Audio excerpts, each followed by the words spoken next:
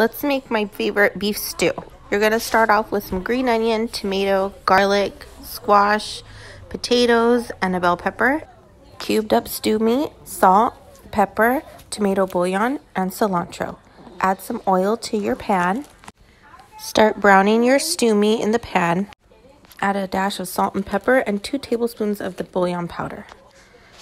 Continue to mix and brown your meat, and once it's really browned, add 1 can of tomato sauce.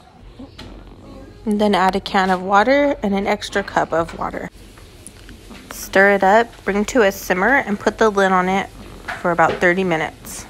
Then you're going to add your chopped veggies, everything except for the squash and the cilantro. We'll add that the last 30 minutes.